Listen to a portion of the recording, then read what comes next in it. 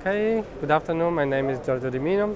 I'm going to talk you a little bit about a new feature that we have introduced in the specification of FIMS 1.1 that is just out in these days, and it's about the content part support. First of all, what is FIMS? FIMS is a framework for interoperable media services. It's a joint initiative between the European Broadcasting Union and the Advanced Media Workflow Association. The FIMS concept is that of optimizing the media supply chain workflow via standardizing the interfaces between the various components that are needed to properly manage and process media content. It is to reduce the resilience on proprietary solutions via standardized interfaces and allow the workflow to dictate the infrastructure rather than the other way around, so that different services, appliances that do the same job will speak the same language and will be automatically interoperable between each other. The main concept behind FIMS is the service-oriented architecture paradigm. That is a way of rationalizing the way components are interconnected on a media bus to process content and to contribute to generate a workflow. The objective of this specific project about content parts is that to provide FIMS the ability to process only portions of contents that are already existing and available without having to move or process the entire file that is already there. So that, for example, you can retrieve from a repository, let's say, the first 10 seconds of long files that may last 2 hours. You don't need all of them, you just need the head to know what it's about. Then you can ask to the repository just that specific portion in the repository itself that is extracting the part and giving it to you. The same for the transformation. You want to transcode only a small part of your content, or you want to stitch several parts together and make a new content. This can be done using the existing service with just a small updates to the interface. That is what we have developed here. The business use cases that are behind that are, for example, in program planning, in the ingest or in the live program. You need to extract highlights to be edited while the program is still going on, for example, so that the file is still there. You don't want to move the entire file, you just want to get that specific clip. You can do it. In acquisition, you can ingest some raw content. You can automatically extract the good part of it without having first to move it to another location and then analyze it. In production, for example, you're acquiring your archive, you need some clip, you extract only that clip from the archive. You can generate a playlist and stitch together the various parts and send them to the playout as a finished product. So the basic functionality that we are providing is that if you have a piece of content that is described by a descriptor that we have in the interface, this is called BM content, that contains all the metadata, the technical metadata and structural metadata information about the location of the essence file and so on and so forth about the media. This is the object of the service that is being processed, that you want to transfer, transform, or analyze in a way. You can complement the request with a content part item that is a descriptor that tells the service, don't use the entire content, just use a portion of that, and you provide all the information that is needed. The result will be that only that part will be processed and it will generate a new BM content. So it will be made available as a new content with a new identifier, but it will still contain all this information to come back to the source.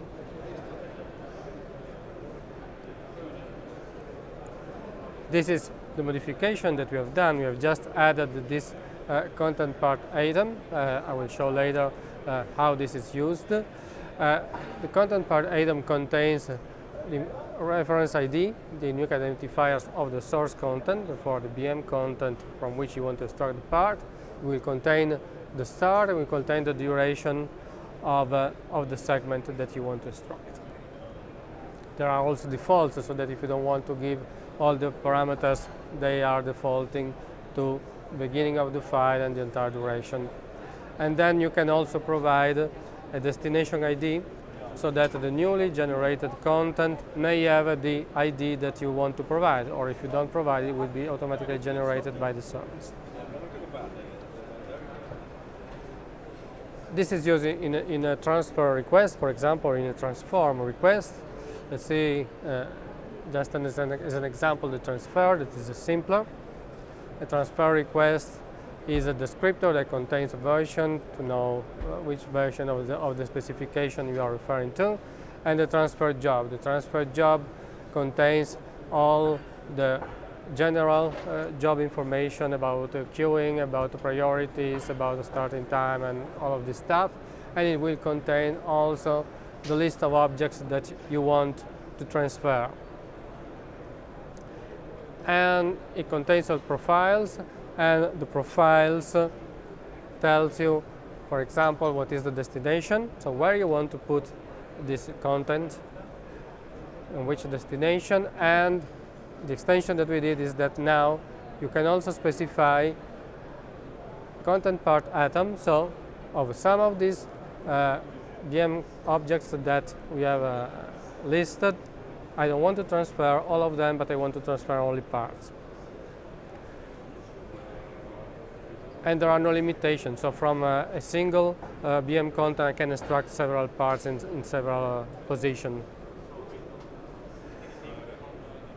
And we have also added a whole content atom. This is just to tell the service that some content needs to transfer entirely. So this is equivalent to the old way of working of the service, where you had always the transfer of the entire content. Now, to separate which content should be transferred completely and which content should be used only to extract parts, we have done to separate atoms. For the transform, it's the same thing, basically. Another feature that we have added that leverages on the parts and is used inside the transform service is the simple EDL.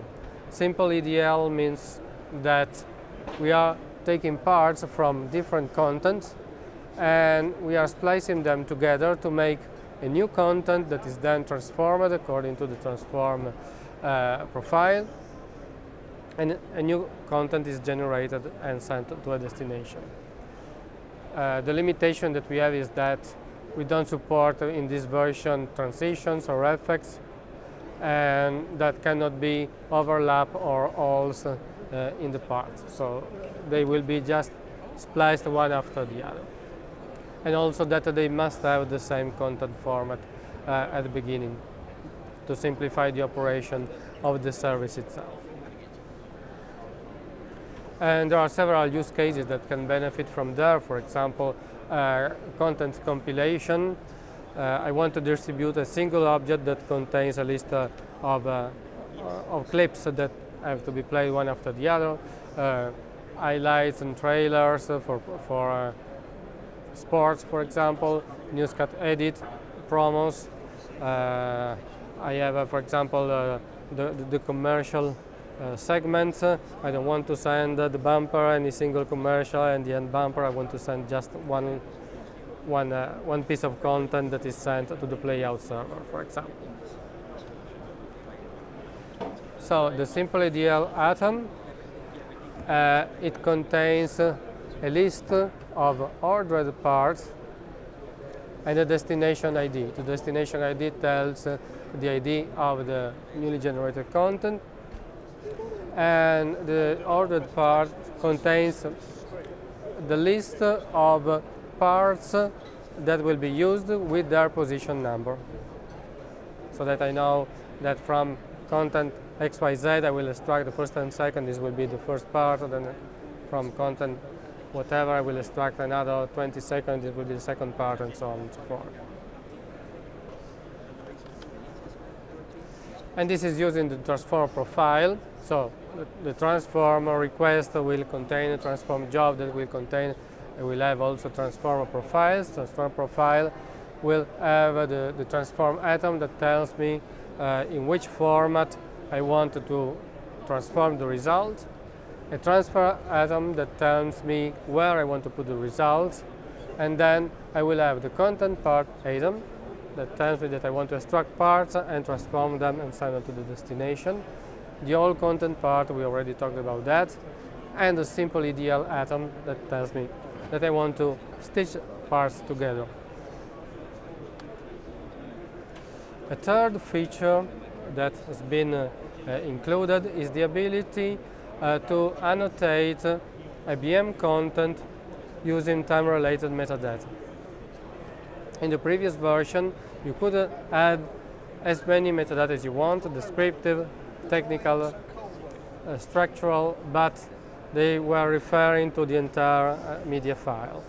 In this version, we can attach a timeline to the BM content, and under the timeline I can define segment and attach metadata to each segment. So the metadata are contextual to the specific segment. And the segments can be further decomposed, so I can build a tree of metadata. This is the main form of the BM content that contains descriptive metadata, media descriptors that tell me where are the media files, technical metadata that are specific to the video, audio, and container. With the BM content part, together with the BM content that describes the entire content, I can describe any single part, and this will be referred. So the BM content part is just, in the BM content I added timelines. The timelines is a container that can contain one or more timelines, so I can have several parallel decomposition, for example, to carry different type of metadata. Maybe I want to keep descriptive metadata separate from technical metadata for some reason, or depending on the source or the reason why I annotated this thing or another thing, I may want to have different timelines. And a timeline just contains a list of segments, and a segment is an abstract type that needs to be specified depending on the usage. Today we have specified the segment as a BM content part. BM content parts contain start and duration that tells me where this is located inside the BM content. A spatial scope that let me in some way describe, for example, that I'm referring only to some track of my content, not to all of them. This refers only to the video, or only to the audio, or some specific part of the audio. And then I can have technical metadata in the BM content part format, descriptive metadata in the description type, or origin metadata that tells me the provenance of my content. For example, in the previous features that I've described, the parts and the simple EDL, the newly generated BM content will contain already origin metadata. So the BM content will be complemented with a timeline that will contain the reference information of the part and the position of that part in the original file from which it was extracted. So if it is, for example, a simple EDL, you will have all the parts that are the parts that have been stitched one after the other, and each of them will point to the source content and will tell me within the source content which part has been extracted. So I have a full provenance metadata here. The final thing is the modification to the repository interface that let me request from a repository a part of some content. In this case, the modification is very simple. In the retrieve essence request, we have add some elements that are optional as usual. You can define a start and duration, and you can define an essence name. What happens then is that the BM content that you are requested, from that it will be extracted only a part. A new BM content will be generated that will point to the essence file that will be generated extracting the part that you are requesting from the original essence file. So a new essence file will be created with a name defined here, and a new BM content will be generated that will point to this essence file.